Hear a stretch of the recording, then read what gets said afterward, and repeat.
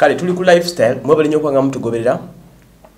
Nze waswa Emmanuel mugamba mutya mikono gye fije musinzira luma kadi owayo. Nogamba kambere ku lifestyle kuno ate ngoberere ensonga ezo zitambula. Fe tubeerawo bulijjo okubanga tukutuusaako ezo updates weta kubanga omanya embozi zikwatagana ku celebrities bone zikwatagana ku bulamu bwa bulijjo. Since it's a lifestyle, it's Ugandan lifestyle, tukola buli kimwe kyekusakula mu nga tekikugasa. Ku 0788889475 enamba y'essimu kugenda okufuna bannaffe aba Rose Constructions abakuyambe ku nsonga z'okuzimba enjuuyo ekiroto kyo banoonyeko ku namba gye nkubadde bwena tuvudde mu lockdown eno ojja kuba wafuna bulungi. Nate omwana omuwala Winnie Nwagi azzeemu okwambalagana bukanzu n'abawagizi be. Winnie Nwagi ono y'omu ku bayimbi abalina obuzibu n'abawagizi nti nabuzaako ekibuzo ye managing ebintu bikyabika direct pages ze tasobola kukulekera nga omuyingidde kyekisooka anti ba celebrities abamu osobola okwenda ku page n'omuwemula n'omukolokota n'asirika n'akutunuulira nga natakuddamu naye ono yenna ebintu byagaana omutukako omuvuma n'akuvuma n'omuwemula n'akuwemula era azenga afaafagana enfunda nyingi n'abantu abeera ku pages ez'enjawulo ku Instagram, Facebook nawala babeera mu kuyomba enkya n'eggulo nti omugamba ekigambo leero enkya n'akikuddamu. For example, waliwo post yakoze egyolaba nga ayambadde akapale ka black yakambadde in her own way n'asalawo akaposting. Omuwala amanyikiddwa nga Principal Hawa omu ku bafans be n'agenda ku page eya Nwagi n'amugamba I'm sorry to say this but it looks so indecent.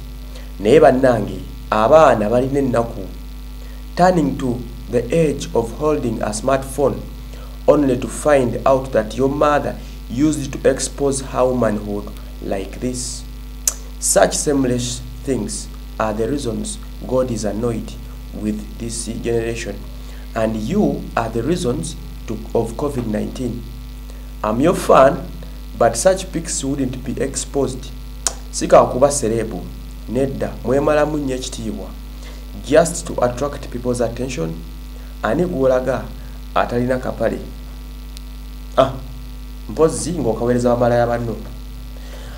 Now ono yawaddeyo endowooza ye n'agamba Winnie Nwagi nti kibi nnyo okubanga olina omwana akuze okutuuka okuba ne smartphone naye nga lwabikula page alaba mubiri gwa nnyina ogwe exposed mu bbanga.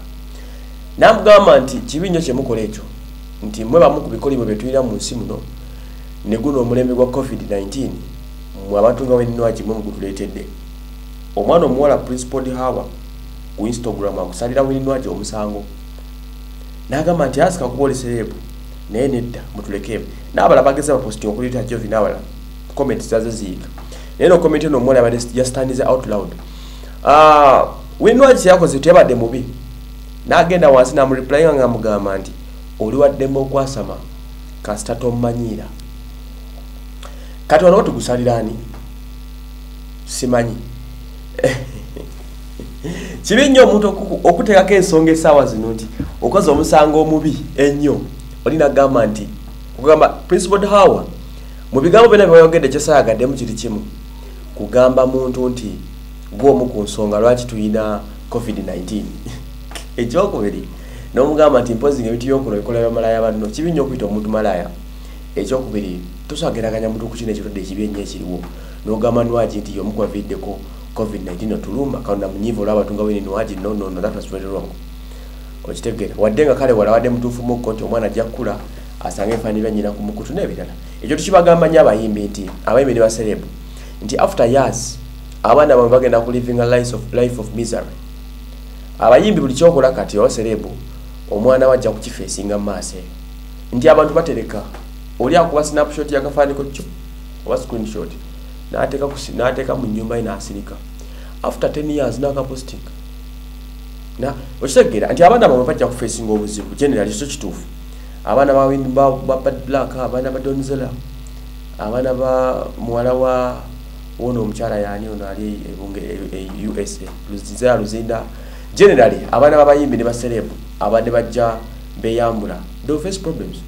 Otuuse omwana otuse ku myaka egiri myaka nga 2 olina gw'okyankalanyiza nga kasuka ekifaananyi kya maama nga bwatu bwe yatukolanga. So at a point our principal alina ensonga naye ekyokulangira omuntu tigotulwaziza coronavirus n'okumuyita mala ate kyabadde kibi.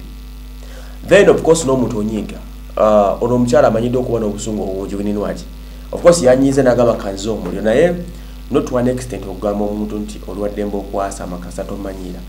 Bana abayimbi babeera ba icon b'abantu nti bukasogenda mu public n'ofuuka public property ofuuse celeb wali ebintu birina okumiikiriza muganda wa omuntu akuvuma n'agumula n'okuwemula naye ng'olina okusirika busirisi wadde sometimes oba onyiize n'obeera ng'oli offended naye munnange bitabuka nti ono okugamba ebigo byakugambye tera agenda mufokasingako naye ate ekigifuula story gwe ky'omwana okudde nti oba singa tewamugambye ku kigambo kuwasama ng'omuyimbi this wouldn't have been a story era teriyandibadde akyogerako what eri amumanyi naye gwe response gye wamuwadde yokka yabadde emala okukifuula story nti Nwagi avumye omuwagizi okwasama okitegeera olaba nga at a point kyebakuvumye kinene nnyo ekyokuyita malaya n'okulangira nti gw'omukwa video ku video okujja oli kisimaya like that naye ate gwe ekyokumuddamu nti olwaddemu okwasama kasa tomanyiira